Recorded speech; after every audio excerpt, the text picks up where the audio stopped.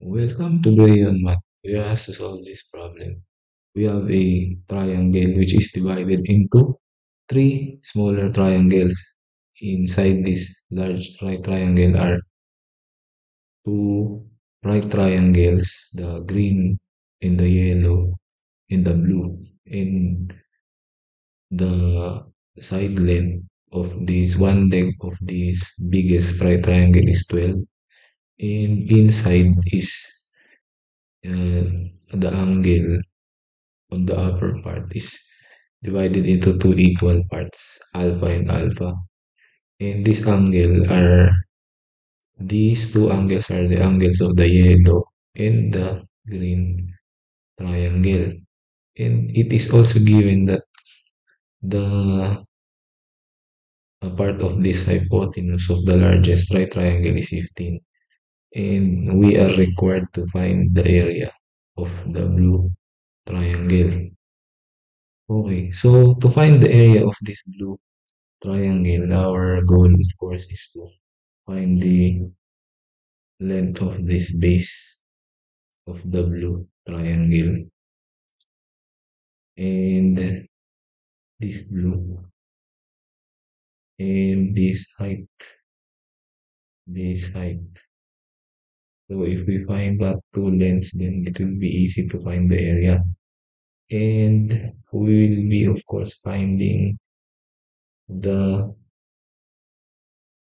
this lengths later to find the area related to this height because this it is the hypotenuse of this uh, vertical line or the height of this blue triangle. So it is related. So we will find this later. Okay, so let us start in with this green triangle and this yellow triangle. So as you can see, these two triangles are right triangles and are similar because of this. They have the common angle alpha. And if one of the angles inside these two triangles are alpha, then this angle is 90 minus alpha, and this is also 90 minus alpha, and therefore these two triangles are actually similar. Okay, they are similar because of angle congruence theorem. Because if three angles are congruent inside the two triangles that are proportional, then these two triangles are similar. Okay, so if you focus on this yellow, if we label this length as x, so that will be the adjacent side x over the hypotenuse for the yellow. It is equal to 12 over x. X will be the hypotenuse for the green. Okay, so it's just the adjacent over the hypotenuse for the yellow, so x over 15 and 12 over x for the green, adjacent side over the hypotenuse being x for the green triangle. Okay, so simplifying, we have x squared is equal to 15 times 12, which is 15 and 12, so 12 can be broken down into 4 times 3, and 15 can be broken down into 5 times 3. So if we take the square root of both sides, we have this. The square root of 4 is 2, and the square root of 3 square is 3. So 2 times 3 becomes 6 outside of the radical sign. And this, we have 5 remaining inside. So x is equal to 6 square root of 5. Okay, so since we know the value of the hypotenuse for the green and this longer leg of the green is 12, so it is best that we find this length. So let us call this as A. So we will find this length because we need to find the ratio of the lengths of these two rectangles. And the ratio are of course proportional because they are similar triangles. Okay, so A is equal to the square root of 6 square root of 5 square, and we subtract this 12 square. So A is equal to the square root of this becomes 180 minus 144. So A is equal to the square root of 36, or A is simply 6 units. Okay, so the sides of the green triangle is equal to 6, 12, and 6 square root of 5. And if we divide all of this by 6, the ratio will be 1 is to 2 is to square root of 5. Okay, so now we can already apply this ratio.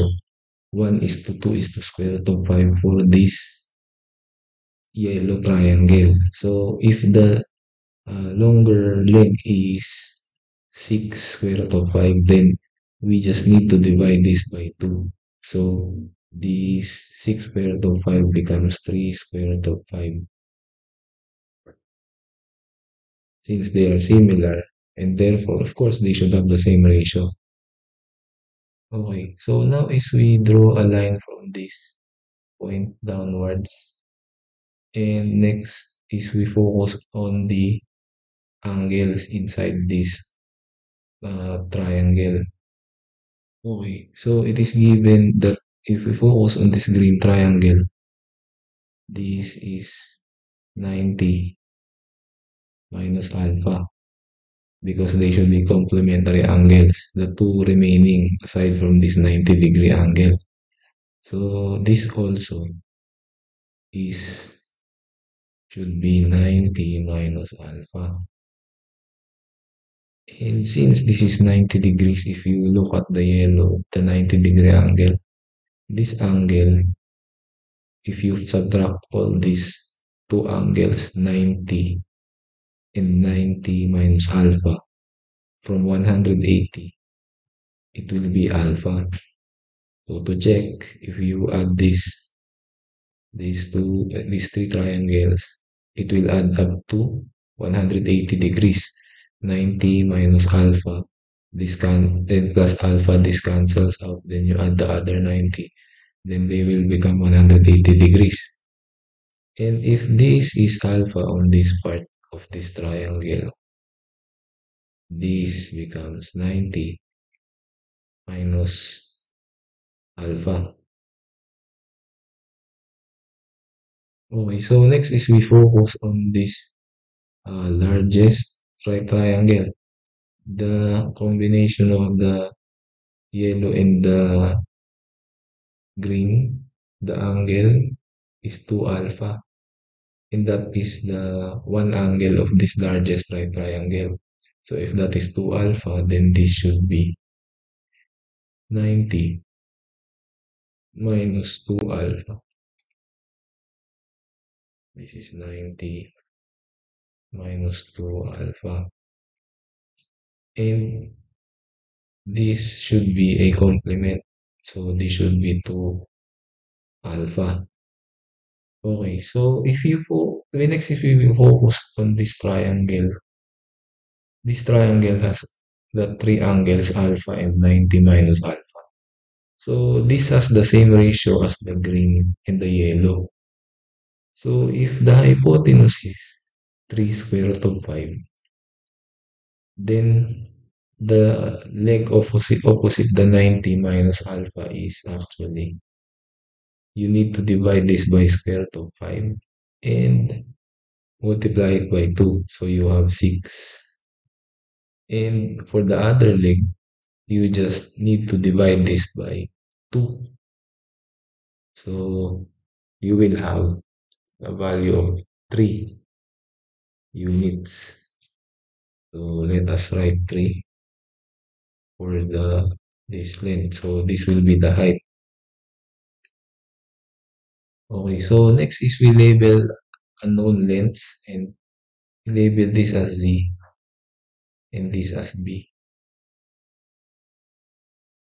Okay, so next is we find an equation to find these two values, these two lengths, or the length Z is already enough because if we find the length of Z, then we get the part of the base of this blue triangle and since we already know the height, then it is easy to find the area of the blue triangle. And we are actually we do need to use similarity of the two triangles. This we need to compare this triangle to the biggest triangle, to the largest. So we can actually use the similarity. So if we use this length, if we start on the largest triangle, so we have 12 over the base, the height over the base. So we have 12 over the base, which is 6 plus 6 plus z, 6 plus 6 plus z. And for this smaller triangle with the star label, it is simply 3 over z. So we have 12 over 12 plus z is equal to 3 over z. So we have 12z is equal to 12 times 3, 3 times 12 plus z, so that will be 3 times 12 plus z. So we have 12z is equal to 36 plus 3z. And if we put this 3z to the left hand side, we have 9z.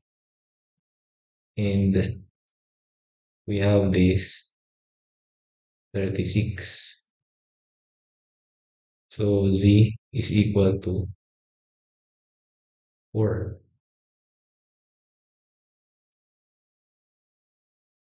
Okay, so for the final step, since we know this base and the height, so the base is actually 6 plus 4, it becomes 10. And the height is 3, so the area is simply 1 half times the base, which is 10, and the height, which is 3. So we can cancel this. We have 5, so area is equal to 15 square units. And that is our answer. So thank you for watching until the end of the video. Please like the video if you like our solution and don't forget to subscribe to the channel and hit the bell icon so you will be updated for more math videos like this. Thank you. Bye.